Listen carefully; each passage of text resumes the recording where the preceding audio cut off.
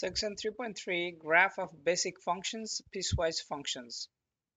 So objective, we try to sketch the graph of basic function, some standard function, and we are going to talk about piecewise defined function as well. So let's start with the graph of a linear function, which is actually here also called constant function. Whenever you have f of x equals some constant, that's actually horizontal line constant function. That is also called constant function. Linear function with slope 0, graph of a horizontal line. Okay, so another one, this kind of function is called identity function when the inputs and output are same. If you want to plot a graph for this kind of function, you can always make a table and plot the points.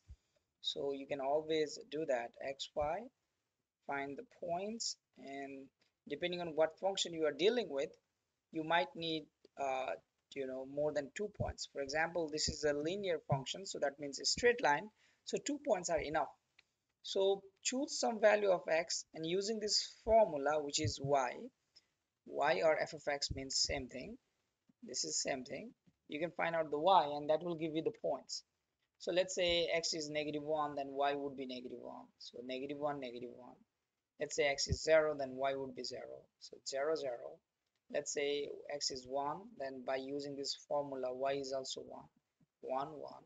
Whenever you try to plot these points, you are going to get -1, -1, 0, 0, and then 1, 1. And after knowing that this is a linear function, these 3 points are more than enough to plot the graph. So for rest of the basic function, we are going to use same technique, point plotting techniques. But if it's not linear, then 2 points are not enough. So you might need 5 points, 10 points, or 100 points to see exact graph, which is not a big deal if you are using some kind of machine like your computer. So for example, let's say this function is called a square function, and if you do the same thing like I did here, if you make a table, you are always going to get this shape. Okay, for example, I'm just going to pick a couple of points here, x, y, x, y. So remember, y means this function. So when x is, let's say, -2, the y value would be square of -2, which is 4. When x is -1, the y value is +1. When x is 0, the y value is 0. When x is +1, the y value is +1. When x is +2, the y value is +4. And keep going. So when you plot these points, you can see that, let's say this is -1, this is -2, this is +1, this is +2. You are going to find out these points. So initially you don't have this graph, but after plotting these points, you will see the shape. And as I mentioned earlier, maybe depending on what function you have given, maybe those 5 points are not enough. Maybe you need more than that. But after this section, you should be able to know, you should be able to recognize this basic function, the graph of the basic function. Like identity function looks like this, square function looks like this, and then now we will keep going with the some other uh, graph of basic function as well. The next is cubic function, and then graph of cubic function look like this. And you can find out this graph by doing exactly the same thing I did here. So I'm going to skip that part. And next is absolute value function. Remember, absolute value means a function value. Whenever you are taking some points from the negative side or left side, the value itself is negative of that value, negative of negative value. Whenever you are taking something from the right side, that is itself. Okay, so what I'm trying to say is this is negative x if x is itself negative. So for example, if x is -5, then the value is negative of -5, which is eventually +5.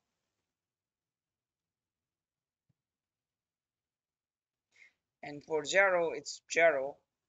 And for positive value, it's just identity. It's just a positive value. For example, when x is 1, the value of this function is 1. So this is the graph of absolute value you should remember after this point. This is the graph of a square root function. As you can see, that is start from 0 and there is nothing to the left side because this function is undefined when x is negative. Okay, this is called cubic root function. This is your reciprocal function 1 over x. So now in this example, okay, this is our example 1. Okay, in this example we need to sketch the graph of basic function having the indicated restricted domain. So we want to use a graph of a square root function. If you remember the square root function, this is the graph, but instead of starting from 0, we would like to start from 1, not including 1. So if you go back here, 0 is here, 1 is here, and then keep going. So the graph would start from here but not including 1. So graph, to find out the exact point, what you can do it x y x comma y.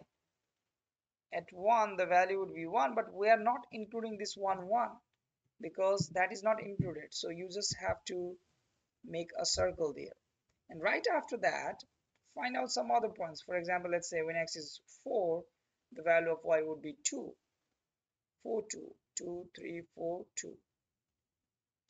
And then when you join these points, just think about the graph of basic function square root of x, the same nature.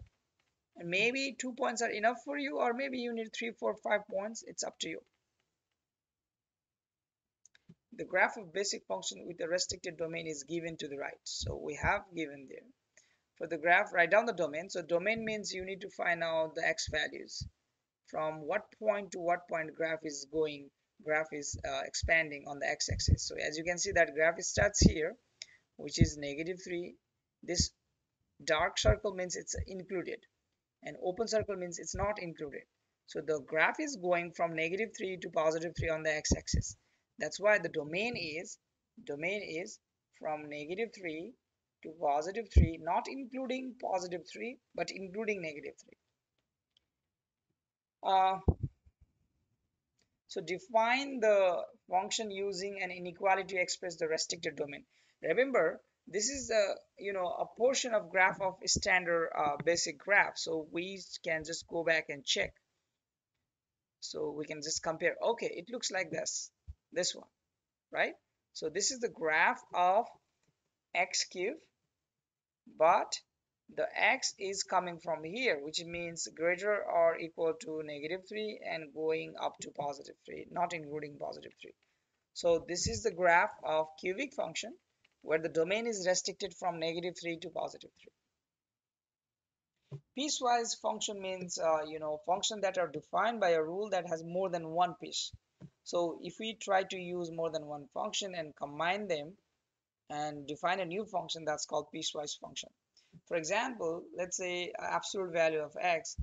The way we define absolute value of x, it's a piecewise function, because to the left of x, to the left of 0 and to the right of 0, there are two different linear functions and we're combining them and we're defining new function. That's why it's called piecewise function. You might see, or you might